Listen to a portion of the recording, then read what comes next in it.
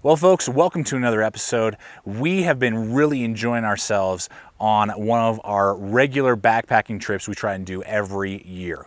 And on this backpacking trip, I wanted to take a really good woods folder. And what had just hit the market was the new for 2015 Cold Steel Finn Wolf.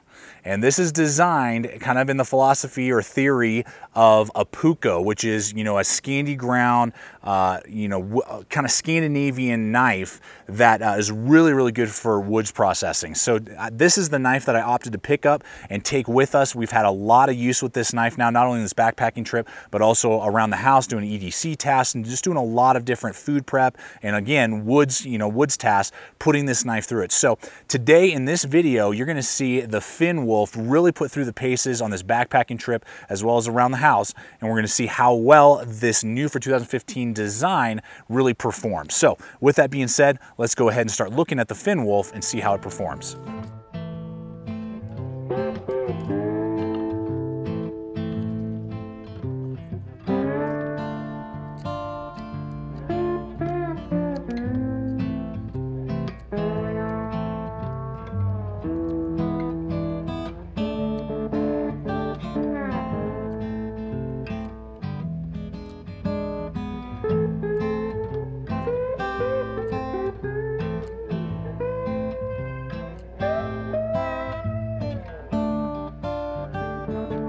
All right, let's go ahead and take a look here at the handle on the Finn Wolf and kind of walk you through it here.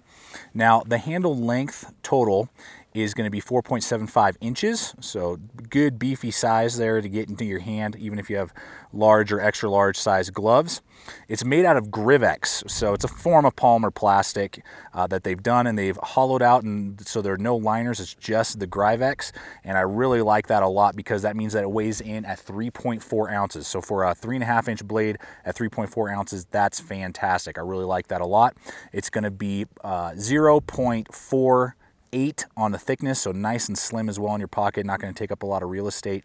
You got that nice lanyard hole back there, and then got a little bit of traction here that kind of feels like skin, kind of looks like a little bit of I can't really describe it, sandpaper maybe. So it does give you, I'd say, medium traction. It's not going to be as grippy as Cold Steel's G10, but it does give you good traction, and it just feels really comfortable in my hands. I wear large size gloves, so you can see there. Got that kind of hook out the back, and that does not get in the way. Even when I do a reverse grip, you can see there, it fits real nice and comfortable in my hand for all sorts of different bushcraft grips. So guys, I really dig this handle. I really like it a lot, and I'm going to give it a very solid 5 out of 5 for the ergonomic rating on this Finn Wolf.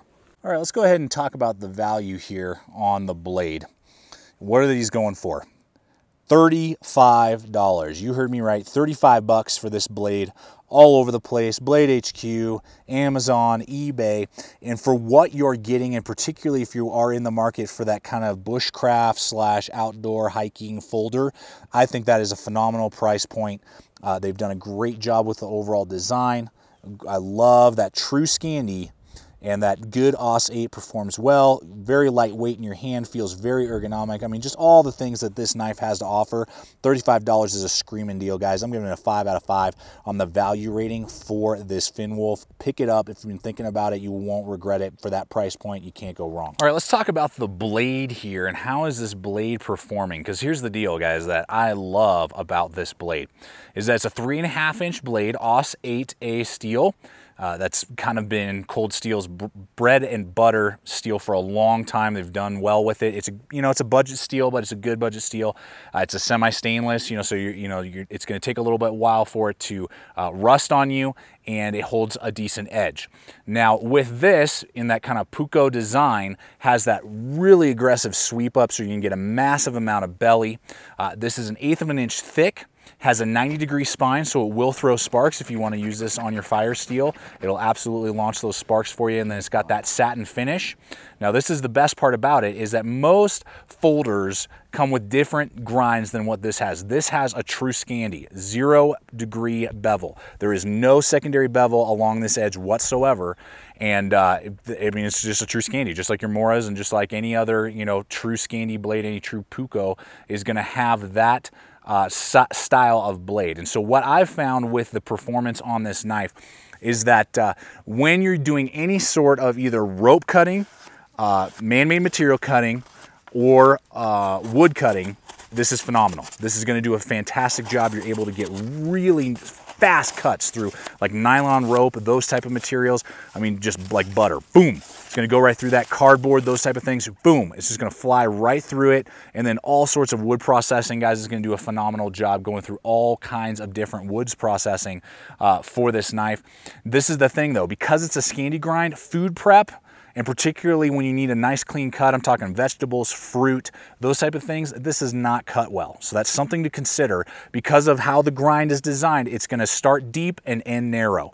It's just the way it is. So you're not gonna get very good clean cuts that are nice, you know, uniform. That's just not gonna happen. A full flat grind would do a lot better with that. That's why kitchenware, for the most part, has full flat grinds on it.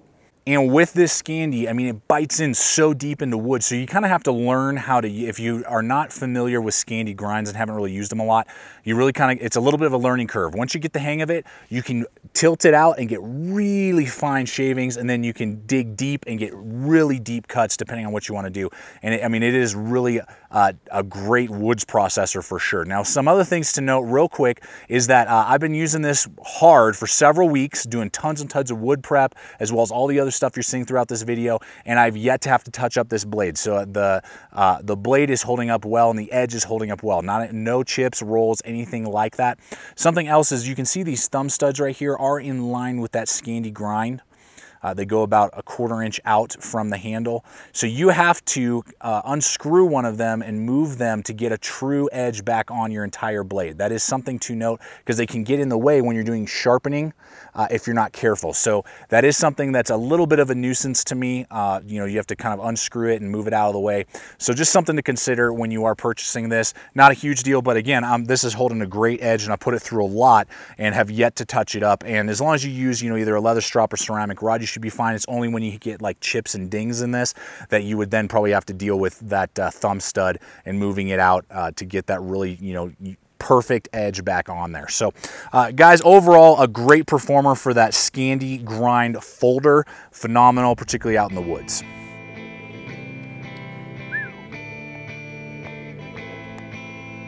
Scandi grind just goes right through that rope. That's awesome.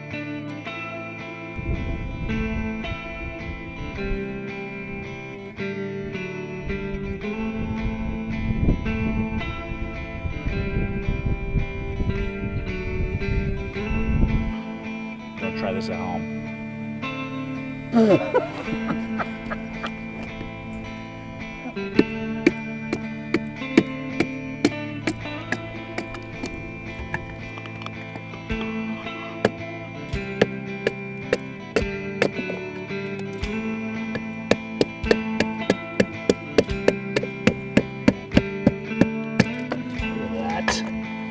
Solid lockup. Triad. All right, let's take a look here at the deployment and lockup for this knife. Now, the thumb studs are really nice and set apart. They're equal on either side, and you can have a flat head and actually move one out or further than the other if you so desire, if that's going to be your go-to size and side that you're going to be using. And then it has a nice little thumb divot in there so you can easily engage. It's very easy for you to engage and deploy this knife. Very, very fast. I can do it one-handed without even flicking my wrist. Now, out of the box, there was something to note with the Triad locking system.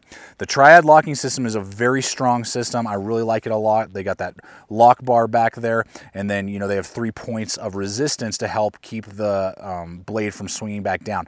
But I've had this happen on one other cold steel. When I would deploy it right out of the box, it would lock, and I could not squeeze that down. I mean, I had to literally slam it on my kitchen counter a couple times to pop it out, and I really had to work on it for about 3 or 4 days before it loosened up. Now it's smooth as butter. I have no problems, but that's just something to note, and I've experienced that before on some other cold steel. So just know that if you get a really stiff Triad lock, just work on it. I didn't even put any lube on it. I just open and close, open and close, open and close a ton to get it to where it is now, where I can easily disengage it. I can even do it one-handed and kick it down. And that's something else I want to note, that because the blade is so close to the handle, it would be pretty easy for you to accidentally, if you're using it one-handed, to kick down and nick your finger just slightly. So you really need to use 2 hands when closing this up. That is one thing to note that I would have liked to see just a little bit further blank spot right there, so then I could just put my finger right there, kick it down one-handed. As it stands right now, you can see there it's just really close, could easily nick my finger, so I opt to just, you know, close it two-handed each time. But great deployment, great centering as well. You can see there perfect centering and a great super strong lockup with the Triad locking system. All right, how about quality? Well, the Aussate steel is holding a good edge, no complaints there. The overall handle design, ergonomics, I haven't had any sort of breakage, any sort of loosening of anything or any of the parts, you know, no hot spots to speak of or any other problems like that. Really the only problem we ran into, again, was with that Triad lock and it really jamming up for the first about 24 hours until I broke it in. So I am going to ding at 1 point because of that. It should come, you know, where I don't have to slam it up against the what's called counter to loosen that up and kind of start to work it in. And I had to do that about 10 times before it kind of broke itself in. So I'm going to ding at 1 point at 4 out of 5 on the quality rating. But as the knife stands now, having broken it in, it's fantastic. No issues whatsoever. All right, folks, I want to show you the pocket clip and we'll talk about the carry option rating here for the Finn Wolf. So you can see here it's a nice stainless steel, very strong, durable. It's not going to flex out on you. It doesn't kick out and flare out either, which I really like. So it's nice and slim, not going to snag on anything. That's real nice. You got the lanyard hole above it. Now the thing to note, and I can't tell I don't know if you guys can see on film, this protrudes quite far on my pocket. This sticks out a lot. Now there's a pro and a con to that. Positive is if you're wearing this, you know, in the wilderness, you got gloves on, or it's wintertime, you got winter gloves on, because it sticks out so far, I can easily grab it, pull it out, and deploy it. For EDC around town carry, I don't like it. It's very high, sticks out and protrudes quite far, and people are going to really see that sticking out and just kind of, you know, you can bump it with your hand while you're trying to go into your pocket. I just don't really like it. So that's something to note. When you pull it out, it is ambidextrous, tip up only, so you can just rotate it left or right. I really like that a lot. Then you can obviously deploy your blade, use it, put it back into place, and you're good to go. And I've hiked about 10 miles with this in my pocket in the last 24 hours, and it has not slid out or wanted to fall out at all. So this is a great wilderness folder. So guys, I would say for the carry options, if you're out in the woods and this is going to kind of be a wilderness pocket knife, hiking pocket knife, I would say a 4 out of 5 on the carry options. As it stands for EDC, I would say a 3 out of 5 because of how far it protrudes. So overall, those are my ratings for this pocket clip on the Finn Wolf. Well, folks, you have seen this sucker in action, really put through its paces. And I got to tell you, I have really enjoyed using this. And for probably about a year now, the Mini Recon from Cold Steel has been my hiking backpacking folder. Normally, that's what I would have taken on this trip that you've seen a lot of the footage that we've put this knife through doing. That's usually what would be the knife that, you know, would go with me. But now that I have this, it gives me the 90-degree spine, it gives me that true Scandi grind, and it gives me a much more ergonomic handle to do a lot of different tasks.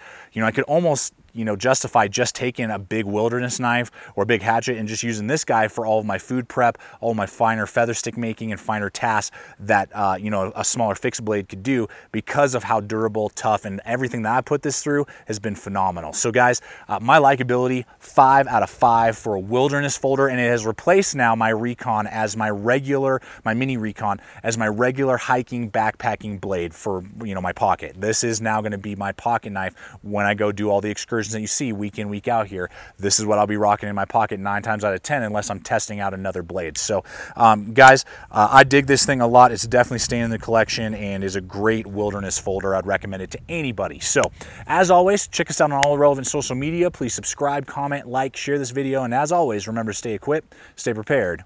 We'll see you out there.